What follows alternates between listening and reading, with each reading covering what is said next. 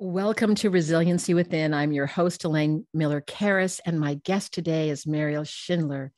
She is an employment lawyer, partner, and head of a team at Withers LLP, a law firm with offices in London and California, and is a patron of Arvon, the writing charity. She lives in London with her husband, Jeremy, and has 3 children. She is also an author of The Lost Café Schindler, One Family, 2 Wars, and the Search for Truth. It is my honor to have her come on the show because she is going to share with us really what I guess we'll call the reclamation and reconciliation that also has happened from your authorship of this wonderful, wonderful book. So she's going to share her journey with us, and as she recounts the history of an extraordinary family. The Lost Café Schindler is a story of a tragic loss. Several of Meriel's relatives disappeared in Terezín and Auschwitz, but also one of reclamation and reconciliation. It is an unforgettable portrait of an era and a testament to the pull that family history has on future generations. So important for us to remember that now in the world that we're living in and how our lived history, historical past affects the present. She will share details of her difficult relationship with her father and the tales he told. We were talking before the show started that he was quite a character, but it really compelled her to research after he died. And so she could unravel the history to lead to the truth. So you'll see that the narrative is going to center around the Café Schindler, the social hub of Innsbruck, Austria.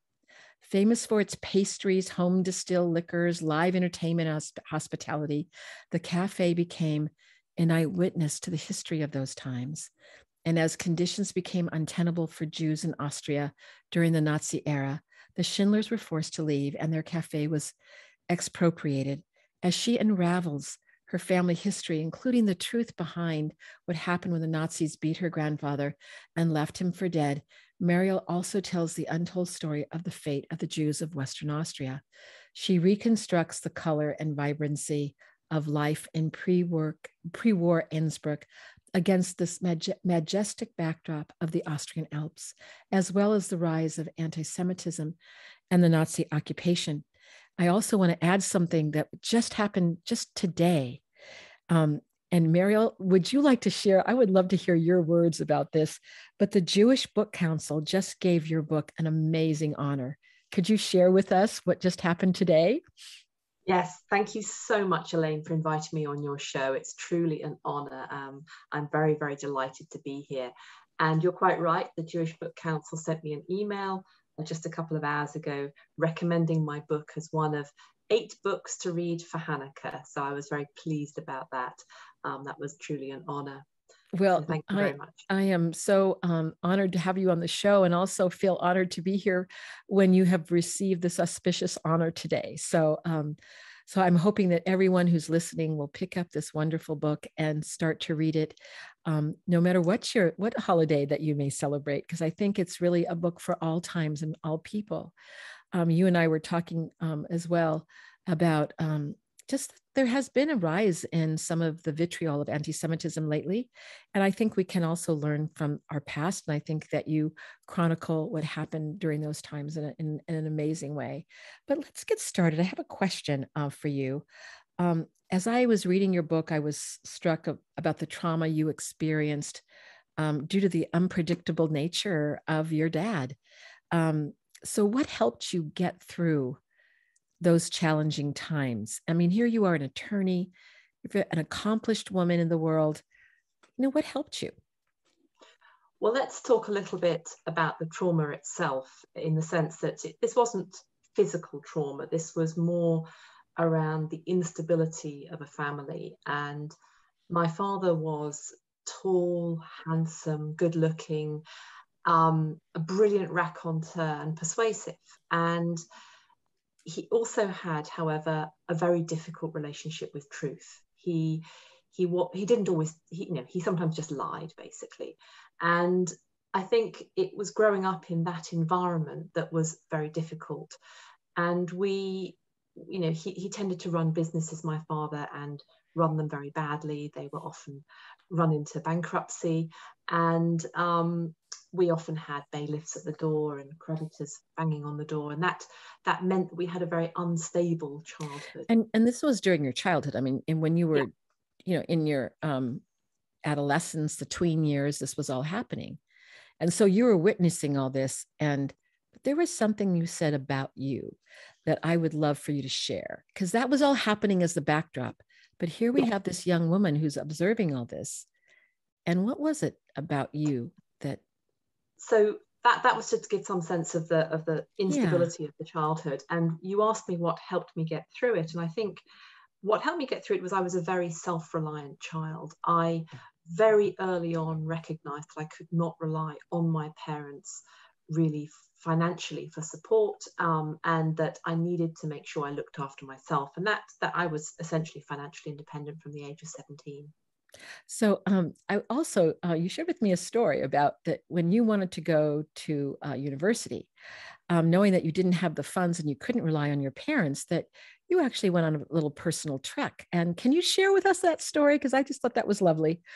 Yeah, I mean, I got to university and realized that I wasn't going to be funded by the British government. At the time, universities were free in England. They are no longer free, unfortunately. And it was quite a shock to find that I wasn't going to be funded and wasn't going to get a grant. And so I went to the library. First I got myself a job, and then I went to the library, and I also looked up a bunch of charities who fund people through university. And I basically wrote off a whole heap of begging letters. And I duly got an interview with one charity, and I thought, well, I've only got one shot at this. And when they asked me, so why should we fund you through, to get through university to get a degree? I said, well, that's because I'm going to get a first. Now, I was 3 weeks into my university degree, a 4-year degree. There was no way that I could know that. To know that we have international speakers, what does a first mean? Maybe you should tell us what does that mean? It's what you call a magna cum laude, I think. So okay, so that you're going to be a top student. Yes. Yeah. And I very much, I delivered on that promise in the sense that I did graduate with a double first. And I felt that I needed to do that really to pay back the incredible faith that this organisation had in me, and to fund me through university. I thought they were incredibly kind to do so. Well, that is an amazing story. And I just can imagine this young girl of just 17, you were young, and having the chutzpah to do that, and also for someone to listen. And that actually did happen. So, as part of your journey, your odyssey, many children, I imagine, of the Holocaust dream of finding a trunk full of documents, letters, and photos in the attic that provides answers to the questions they could never quite bring themselves to ask their surviving relatives. And you actually did find that trunk. Can you tell us a little bit about that?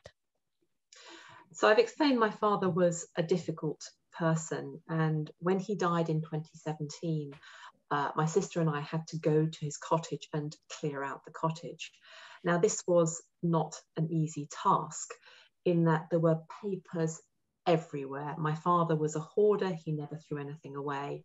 And he had everything from very banal things like jottings of train times to extraordinary documents that we discovered, things like he had hired private detectives to track his 2 daughters, to track my sister and track me. And we found reports from these private detectives about our boyfriends at the time. I mean, it was a very strange thing to find. And I think it was done out of love by my father. So do you think it was protective on his part, that he was trying to protect you? Yes, okay. But you had no idea that he had done this? No. It was very controlling and rather shocking. So those were some of the papers that we found. And we also found stacks and stacks of Nazi era documents. So my father had spent much of his adult life pursuing claims for restitution of assets. And they were, to some extent, ever more far-fetched, these claims.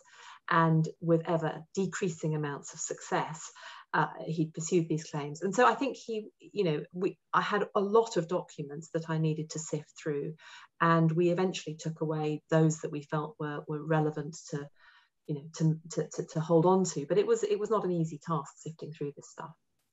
Well, so your father went through, I mean, I think you call it a dislocation. I mean, they lost everything. I mean, you want to talk a little bit about that, and how do you think that impacted him, that, of course, with that historical trauma, how that impacted you and your sister. So my family were a Jewish family in Western Austria, and this was an area which was very different to Vienna. Most people think when they think of Vienna, of Austria, they think of Vienna, where there were a lot of Jews. In Western Austria, there were very, very few Jews. Innsbruck had fewer than 500 Jews at the time. And my family, most of these Jews were well-to-do merchants and business people. And my family had a distillery and a jam factory. And they were very assimilated. There wasn't even a synagogue in Innsbruck. There was merely a prayer room. And they lived peacefully and very happily amongst their neighbors. And there was, little in the way of overt anti-Semitism through the 20s and 30s. However, this anti-Semitism was clearly lurking beneath the surface. And you get to the 1930s and late 1930s and the rise of Hitler, and you already see an awful lot of flags going up and marches outside the cafe. And my grandfather had founded a cafe in 1922 when he'd returned from the First World War. And it was the centerpiece of Innsbruck, if you like. It was where anyone and everyone went to celebrate. Yeah. So can you tell us more about the cafe? Because that's in the title of your book, and maybe even a little bit about your grandfather and what that might have been like to be there during those times. So the cafe was very special. It was the social hub, if you like, of Innsbruck. It was where people went to dance. It was where they fell in love. It's where they drank coffee and ate beautiful cake. And even in the early 1980s, when I went to school in Innsbruck, the cafe had not existed for decades at the time. When I was at school there and I mentioned my name to people, they would go, "Oh, Schindler, the Café Schindler. I used to dance all night there." And so this was very much embedded in people's memories. So it was connected to really positive memories about life pre-war. Yeah. And it was a beautiful place, and it had a fantastic coffee house. It had a shop. It had 2 ballrooms, a billiard room, and a bridge room. So, it was a substantial undertaking, this place. And they had, ballroom dancing there and competitions and all sorts of things went on there. But of course, despite being, or perhaps because it was so successful, when the Nazis arrived in 1938, one of the first things they did was force my grandfather to sell the cafe at an undervalue to a Nazi. Now, the chap they sold it to was a chap called Franz Hebel, and he then promptly renamed the cafe Café Hebel. And then it reinvented itself, if you like, as a Nazi officers' drinking club.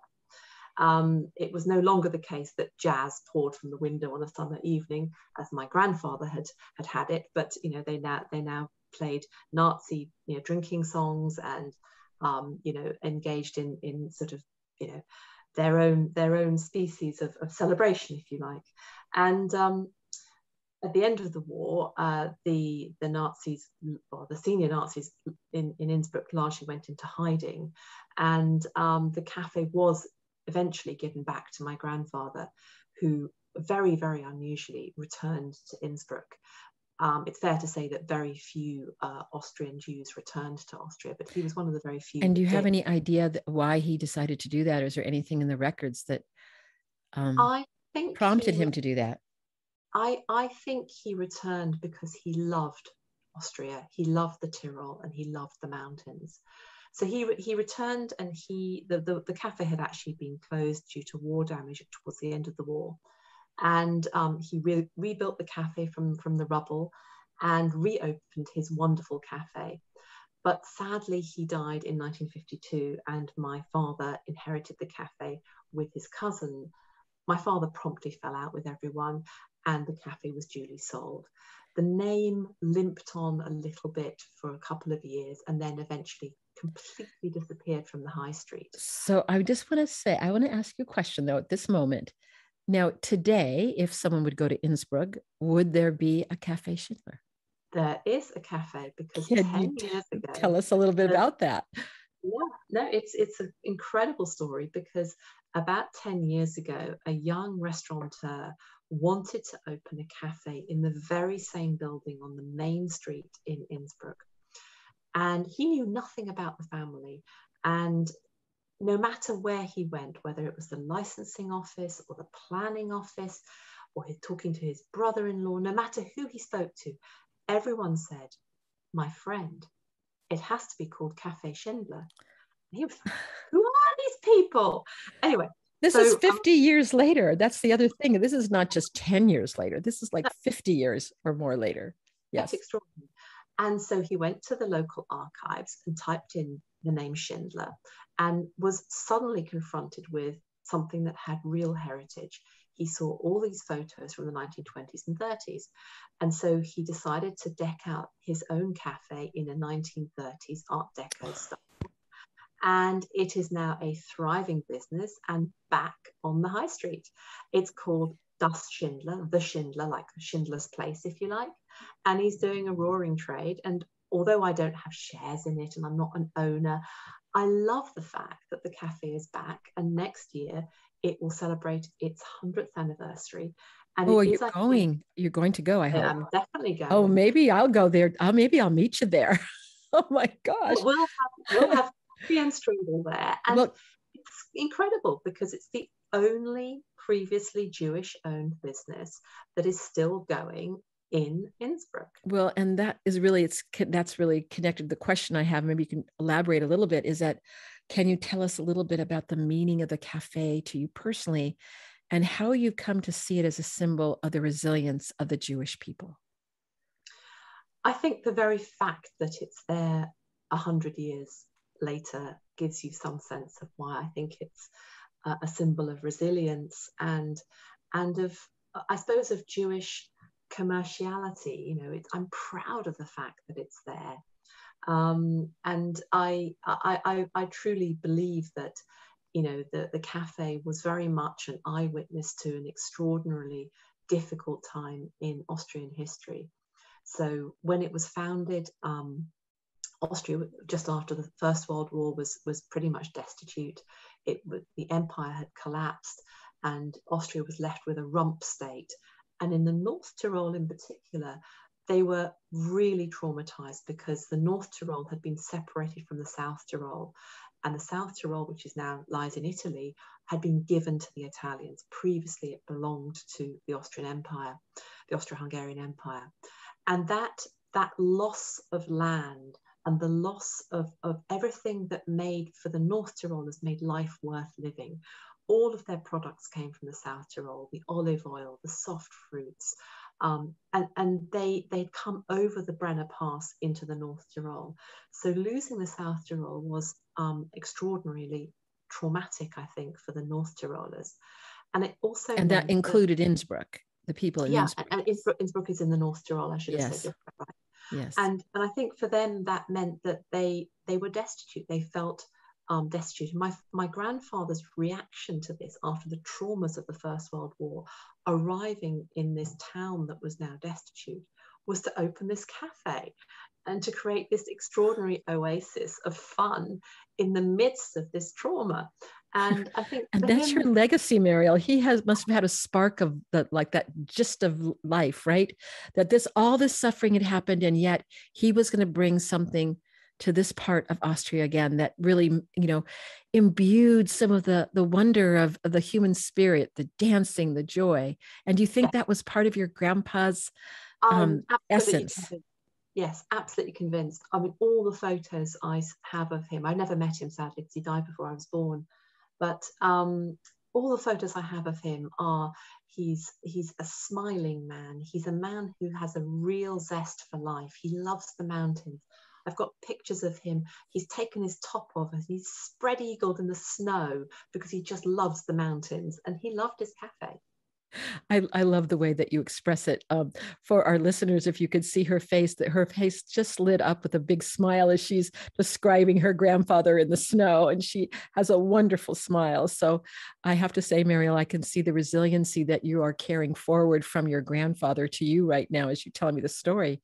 But I wonder if we can just segue into maybe something that's a little bit more difficult. And your dad was such a character, and there was a lots of reason to be very angry at him.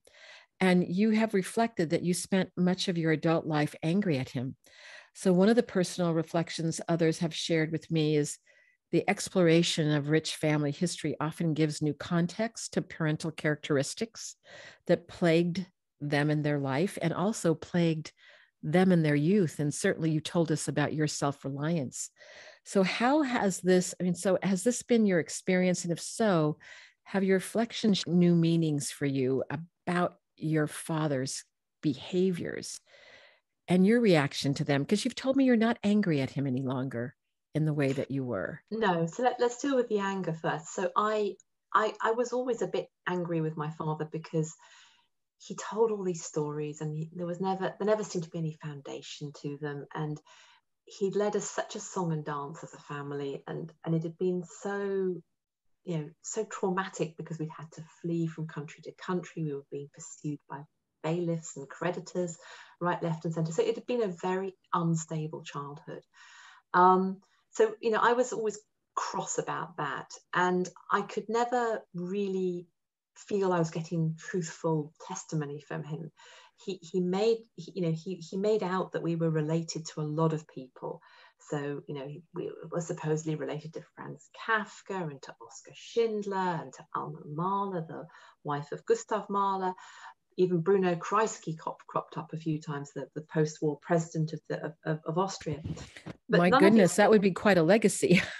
So obviously not all of it's true, but maybe some of it's true. Yes. Yeah, I don't believe we're related to Oskar Schindler. Franz Kafka so distantly, it's ridiculous to even claim any kind of real relationship. But, we're certainly not related to Alma Mahler and not related to Oskar Schindler. And then there were two very central stories that he told. And one I believed and one I did not believe. And I think they are very good sort of examples of what went on. So the story that he told that I believed was that in November 1938, the evening of the 9th to the 10th of November, commonly known as Kristallnacht. And can you explain what that was? Because that was a very important part of the history. Not everybody may know what that means. Yes. So Kristallnacht was a very brutal pogrom, which occurred throughout the German Reich, where basically Jewish property was smashed up. And it was done with a view essentially to frightening Jews into leaving. The Germans basically at that point in time were not out to kill Jews. They wanted them to leave the German Empire. And and Kristallnacht was basically an organized uprising against the Jews. And it's called Kristallnacht after the shards of broken glass that ended up on the streets. Most people, some people now try to call it the November pogrom, because I think it was basically a pogrom. Yeah. And my father told the story that aged 13, he was in the flat that night, and there was a banging on the door, and some Nazi thugs came through the door, and that they picked up my father's childhood toboggan, which was one of those beautiful wooden hooped toboggans with metal around the edge, and they smashed it over my grandfather's head. Now, the only problem with this story is that the attack took place. The only problem with this story is that my father was never there. Oh my goodness. But that's the way even you describe it must have been so etched in your mind as a child, tell such a graphic story, but he wasn't ever there. So he had made that story, that part of it. So did you find out what really happened? Yeah, no, the attack happened. It certainly happened because the people who attacked my grandfather were prosecuted after the war. But my father, I have incontrovertible evidence that my father was in London. Now, he was only 13, and it may be that he in some way felt guilty for the attack and that he believed he was there, but he clearly was not there. I know he was not there, despite the fact that he went to psychiatrists and got psychiatrist reports where he describes the fact he was there, but I know he was not there. Interesting. I want to also educate our audience because, we both we're similar in age, grew up with a lot of knowledge about a lot of things, but I want to just give the definition of what a pogrom is. It's a Russian word, which when directly translate means to wreak havoc. And they were typically described, the violence first by Russian authorities against Jewish people, but then it was widened to the organized massacre of Jews and other ethnic groups. Now it's actually expanded, right, from the original Russian, and also that happened in Eastern Europe, the pogroms in Eastern Europe and Russia to the Jews and others. So I just wanted to give that bit of an explanation. No, that's absolutely right. And in fact, one of the bloodiest pogroms was actually in Innsbruck, where 2 people died that night and 1 person died shortly afterwards. But it wasn't primarily to kill Jews, that particular organized violence. It was to frighten them. But so that imprint that story left on you, can you just talk a little bit more? I mean, when you live with that kind of lived history, and also I'm also, another thought has come to me that I don't want to forget, is that here you are a lawyer, and my husband also was trained as a lawyer, and you're trained to really to look after the truth and to try to discern what is truth and what is not truth. And we have court systems that were based on similar foundation in the UK as well as in the United States. And so I'm just also kind of bowing to you right now, my appreciation of you, that you chose to be a lawyer who is really the seeker of truth. So I don't know if you've made those connections. I imagine you have, but Elaine, you are not the first person to say this to say that to you. I imagine not. You're spot on. Of course, I became a lawyer because I needed to make sense of the world, and I think law is a wonderful way of helping you make sense of the world, as it gives you a framework to analyze the world. And yes, I think lawyers are often seekers of truth. And with that thought, I see that it's time for our break. Lawyers are often the seekers of truth. We are going to be back after the break, talking to more of hearing more from Meriel Schindler and her amazing odyssey. And we are going to hear more from her about the Café Schindler and the odyssey, and most importantly, the things that she's learned and the new family that she encountered in different parts of the world, including the United States. So we will be back in a few moments with more wisdom from Meriel Schindler. All right, great job. We're all clear. Back in a couple minutes. Thank you so much, Matt. So, oh my goodness, you are so wonderful to interview. I'm having the most delightful time hearing these stories. Look at all this cascade of wisdom coming out of you, Meriel. Oh my. Good. I'm very glad. Have you done many interviews yet? Are you just starting to do them? Yes, I've done some really interesting ones. So some have been on radio, some have been recorded. I've done a lot of Zoom stuff with sort of various synagogues and stuff. Not much in California, interestingly. Well, it's interesting that your law firm has a. Is it in Los Angeles? In Los Angeles, I know. Oh my gosh! Well, you're going to have to tell them. Once you need to come over to LA, and then you can come and we can have dinner here as well. Definitely have lunch. Next time you're coming through London, you can come and stay with us. I hope to. I do a lot of work in Belfast as well with my nonprofit. Yes. Yeah. Yeah, I think that's amazing. So the second story, the one we need to get on to, let's make sure we get to that one. Yeah, is the Dr. Bloch story. So I said there were 2 stories. One I believed, which turned out not to be true, and that's the one you just told. Is that the one you just told? Okay. But maybe when we come back, I would love for you to talk a little bit more about what that meant to you when you found that it wasn't true. I was shocked. I mean, you don't, Jews are not supposed to lie about what happened to them in the Holocaust. I mean, that's just not done, is it? I mean, yes, no. I mean, so then I think it would be good to elaborate upon that. So when we come back, I'll just say, I'm just wondering if you have a little bit more to say about the story that you found out was not true. It's very shocking. The fact that he lied about, the fact that he used it for his own ends, I think is very shocking. Okay. But at the same time, because he's not here, I have to give him the benefit of the doubt, because, you know, memory is a very tricky thing. It is tricky. And it's not date stamped videotape. And, you know, you have to give him a degree of latitude, because I think that he may have come to believe the fact that he was there. Well, and we don't know what his relatives said, because sometimes adults say, oh, remember this happened to our family. And so you hear the story so much. And because, you know, it's called explicit memory, can be so distorted over time that we can fill things in that we think may have happened that actually didn't happen. So that could be, you know, that's the other part of it. And I think that's also you know, that sounds to me about having some compassion towards your father. Of just saying what you said. So I think, you know, that might be something that we can talk about when you come back, but let's talk about, you know, how that landed on you. Yes. And the other story is the story and the other story is the Dr. Bloch story, which and that seemed totally incredible and not believable, which was that my father's uncle was a Jewish doctor who treated Clara Hitler and was therefore sort of and Hitler himself as an adolescent, and therefore was in some way protected by Hitler, and eventually, you know, emigrated to New York. But very 10 seconds. 10 seconds.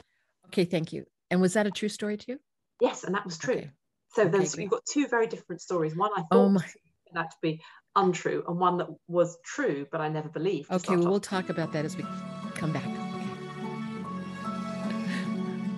This is Resiliency Within with Elaine Miller-Karras. To reach the show during our live broadcast, please call in to 1-866-472-5792. That's 1-866-472-5792. You may also send an email to elaine@resiliencywithin.com. Now, back to this week's show. This is Elaine Miller-Karras. We're back today with Meriel Schindler talking about her amazing book, The Lost Café Schindler. And we will hear more stories from her and the meanings of, you know, what she discovered during her odyssey. We just finished talking about the story that she had heard many times from her father about the night of the pogrom that occurred in November many moons ago. And so can you tell us a little bit more about how the meaning of finding out that wasn't a true story, and here you had heard it so many times from your father during your childhood? Yes, I mean, when I worked out that my father was not actually present when his father was beaten up, I was very shocked, to be honest, because it seemed unseemly that someone would lie about witnessing something so traumatic. But I then did quite a lot of reading about memory, and, you know, my father's no longer here to ask, so I have to give him the benefit of the doubt, in that he may have come to believe that he was there. He may have told this story so often that it became in some way imprinted on him. Human memory is incredibly fallible. I have learned that through being a lawyer. When I take a witness statement from someone, I have to be very, very careful about what they are telling me. It's not because they're deliberately lying necessarily, but they may just be mistaken.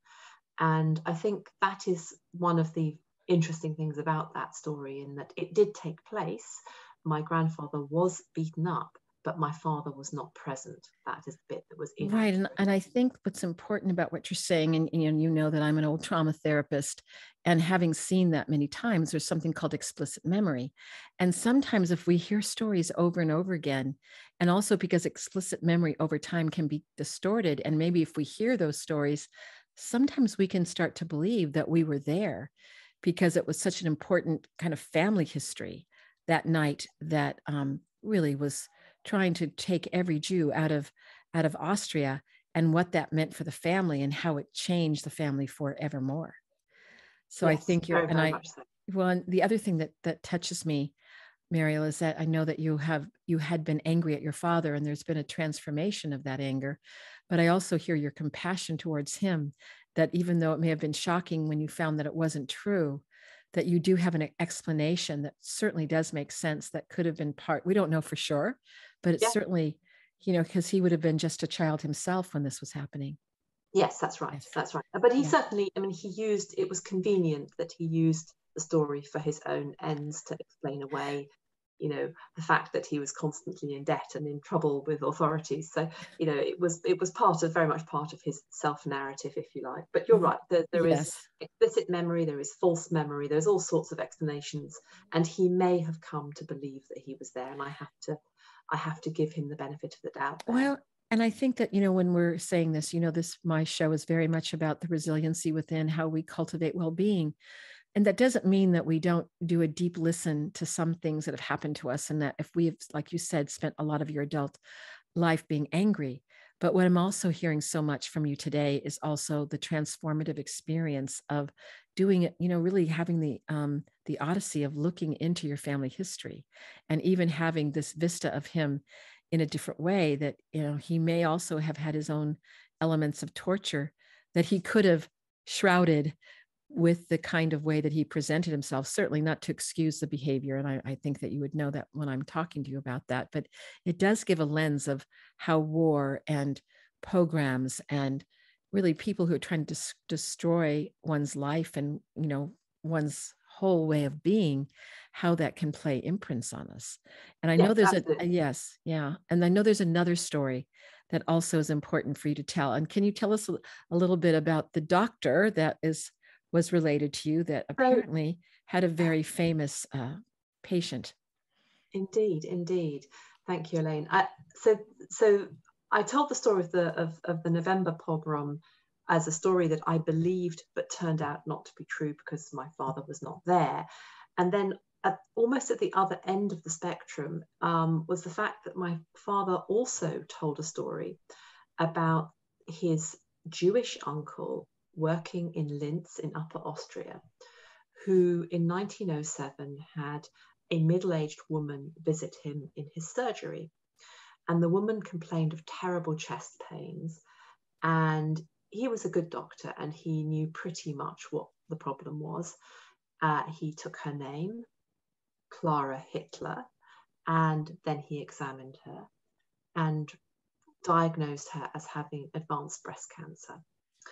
And he didn't tell her that this was pretty much a death sentence at the time, but he said to her, I will give you some painkillers, come back in a day or two with your family, and I will explain what needs to happen. And sure enough, a couple of days later, Mrs. Hitler, Clara Hitler, comes back to the surgery with her children in tow, including young 17-year-old Adolf Hitler. And the good doctor explains that there is a very serious issue and that Clara Hitler has breast cancer. And at this point, he describes how Adolf Hitler bursts into tears and is clearly incredibly upset and adores his mother. And young Adolf Hitler asks, is there no hope for my mother? And the good doctor says, well, there is a radical operation that can be performed. It is not certain, but we will do what we can. At which point Adolf Hitler says, everything must be done for my mother. And she is then taken off to be operated on. She has a double mastectomy. The doctor, Dr. Bloch, is there throughout the operation and then immediately visits the children afterwards and explains that the operation has gone as well as can be expected. Clara Hitler makes a bit of a recovery. She lives for another year or so before she eventually dies in 1908. The good doctor is very much someone who is visited by Hitler. Hitler comes back to the surgery to give his thanks. He tells the doctor that the Hitler family will be forever grateful.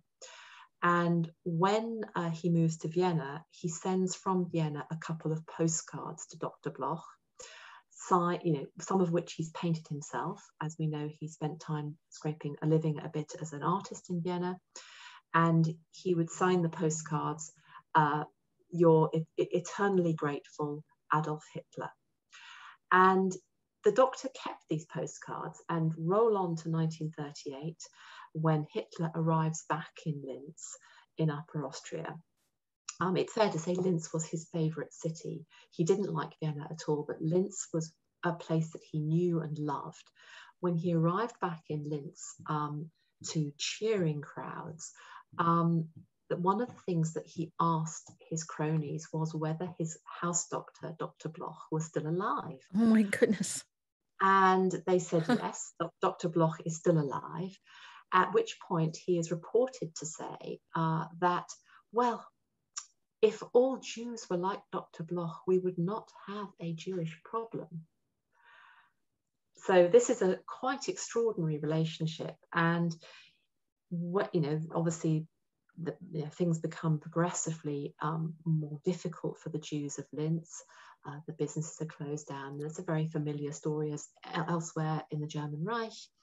But Dr. Bloch is left entirely protected. So he still has a phone, he has his ration cards, he can go shopping when he wants. So he's left entirely protected. And even when when all Jews are told to put a Star of David outside the surgery, he is told to take the star down. So interestingly, he's and he says, well, I'm not going to do this. You can do that if you're going to take it down. And he makes the SS officer remove the star from outside the surgery. So again, a very interesting story. Now, of course, I never believed this story because it seemed too incredible. Yes, but now, could you tell us how you found this story to be true? Was it in the archives that your father had, or so could you share about that? Because this is fascinating and also a very important historical fact that I think needs to also, now we have it in your book, but I mean, this is another piece of this extraordinary time. The story turned out to be completely true. So Dr. Bloch emigrated eventually to New York, where he died in the late 40s. Before he died, he wrote his own autobiography, and that is now at the Washington Holocaust Museum. So you have a great big wad of paper which describes all of this at the Holocaust Museum in Washington.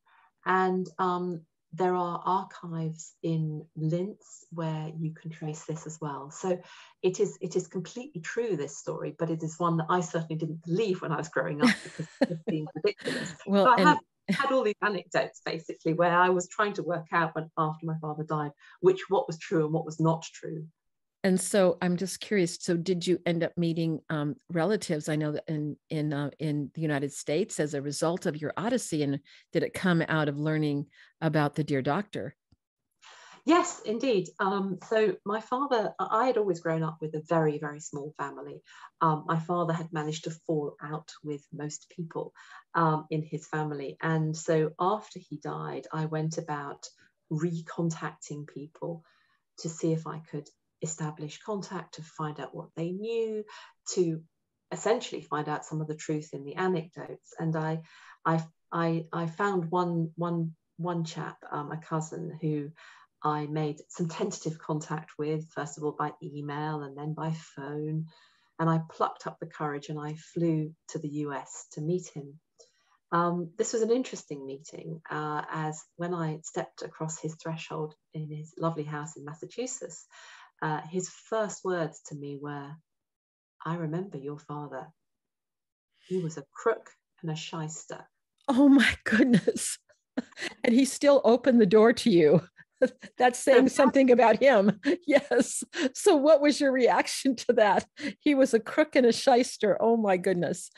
So, bearing in mind I'd just flown 3,000 miles to meet this man, I decided that I was sort of, discretion was the better part of valor. I think that would be a very wise pathway for you there, especially if you're in his house. Yes, yes. Anyway, so he then sat me down, made me some lovely coffee, and we bonded enormously because he had some extraordinary photos that I had not yet seen, and some of which are in the book and credited to him. And he gave me one particular photo, which is an absolutely beautiful photo of 1912, around 1912, of my family, of my great-grandparents and their children, including my grandfather.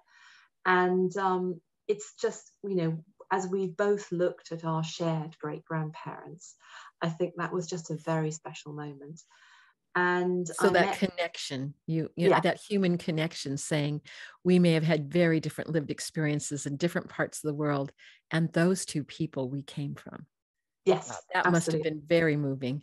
It was a very special moment. And I have since tracked down a whole bunch of other cousins, most of whom didn't know each other, even though they weren't living that far apart. One in Boston, who I'm in regular contact with, one in Washington, a couple more in Connecticut. And it's been amazing, absolutely amazing. And one of the really beautiful and therapeutic things about writing a book is that you can bring people together. So I made very sure that when I was writing it, I wasn't writing anything they would be upset about. And I tried very hard to bring people together, which I believe I have done. And they are now very much in my life. And I very much value that. Well, and we were talking too about your journey, your odyssey. And one of the questions I have for you is that, you know, when did things start shifting for you when the anger started leaving you? Was there a certain part of the journey where that uplifting happened? And if you'd be willing to share that with us, I think it might be uplifting to others, because I imagine there are many people out there that may be very angry at their mother or their father, that may have not been the mother and father that they had expected and harmed them in the way that your dad had harmed you. And yet something happened to you that you were able to let go of that. So please share, Meriel, as much as you'd like about that. I mean, I think the act of sorting out fact from fiction and working out what had happened and what he must have felt. I mean, you know, the refugee experience is a really difficult experience. He was a spoiled, you know, wealthy child, age 12, when the Nazis walked into Austria. And losing that over a couple of months, seeing his father in jail, fleeing and being a refugee, and a poor refugee in London, I think must have been very traumatic for him. So trying to think through those things, and one of the things I did quite a lot of was basically walking in people's footsteps. You know, spending time in Innsbruck, spending time up in the mountains where my grandfather fought on the southern front in the First World War, and trying to imagine what it was really like, I think was incredibly important. So to those people who are angry with relations for one reason or another, I would say that writing it down, writing down the story is enormously therapeutic, because I think what I'm very calm about it now. And I think that I don't say that everyone has the same journey at all. That would be extraordinary. But I do think that the writing process is very curative. And what I've realized is that what my father gave me was essentially a very rich and very interesting history, and one that I'm very proud of now. So I think that was the gift essentially from him. You know, as you were just saying that, I had another thought that I hadn't asked you about. And that is, it almost seems like your dad was, like you said, was trying to reclaim something that he was lost. He had been a child of wealth. And what I see that's clear from your journey, and also from this reclamation of relatives, and even the letting go of anger and the compassionate stance towards him, you almost like you actually did what he wanted to do for himself but couldn't. Yes. In the story. He never, I mean, he had various personality disorders and was narcissistic. I mean, I have this from psychiatric records. This is not some COD diagnosis by me. Yes. And so, you know, he was clearly not that well. But for me, I am able to distance myself from that, which I think is quite important, and understand that, you know, he lost a lot as a teenager. And whilst he was able to reclaim some of that through restitution proceedings, he never quite attained the standard that he had expected of himself. And so he never quite got there. Whereas what I've done is not pursue restitution proceedings, because, you know, they were, you know, something that lay far in the past. But where I was able to reconcile, in a sense, what he had said with the truth, and able to, in a sense, reclaim a sense of ourselves as a family. Yeah. So so really reclaim your sense as a family, and to even have that expanded family. Yes. And so I guess I also wanted to ask you about your sister. Oftentimes when two siblings go through this similar thing, that there can be a very strong relationship. People call it trauma bonding. Could you say a little bit about that too? Because I also appreciate the fact that you really wanted them to know what you were doing out of respect to your family, which is something that your dad didn't have that same respect towards, right? But you have that. Yes, no, my sisters have been very involved in the book, and particularly my little sister. So she is a graphic designer. She did an incredible family tree for the book, which is not easy to do at all for anyone who's tried to depict a complex family on one sheet of paper. She did an extraordinary family tree, which is in the book and credited to her. And she also helped enormously with design and just very much was with me through that journey. And I would ring her and say, "Do you remember X?" And she'd go, "Yes, yeah, but it wasn't quite like that. It was like this." And so you'd get a fused memory of what had actually happened. So it was very interesting. And I'd ring her and say, "You're not going to believe," and this went on for 3 years. "You're not going to believe what I've just discovered." She'd go, "Oh, what is it now?" You definitely have had a passion for doing this. I mean, it's almost like all these puzzles were thrown out into space and you were able to put the puzzles together. Oh, absolutely. That made sense of your life and his life and all that he was trying to do. Yes.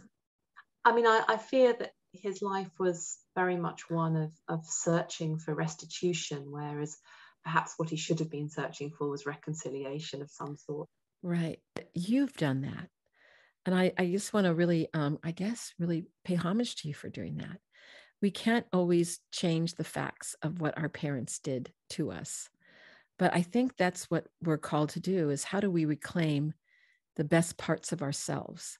And we all have different journeys up that mountain, right? Some of us may go to a therapist. Some of us may go on an odyssey of reclaiming the history of your family and writing about it as you've done. But I also want to say something about just the self-reliant young girl. Boy, do I like her. I like the fact that she was able to see that there was something in herself that was beyond the suffering that she had experienced. And that chutzpah inside of you was there, and certainly seems like it's there now too. So I just think that what you have done is very brilliant, and I can't believe we're almost time. It's our time together is almost ending. It just has gone by so fast. But I wonder if there is one thing that you would want to leave with our listeners that is a very important thing for them all to know, if maybe they're facing a similar journey of anger and what you've learned. I do think approaching that sort of issue, sort of methodically working through it, whether that's with a counsellor or whether that's with a pen and paper, is a good way of dealing with it. And the other thing I would throw out there is that, the book is a different way of looking at the whole Holocaust story, and it's not just about the Holocaust.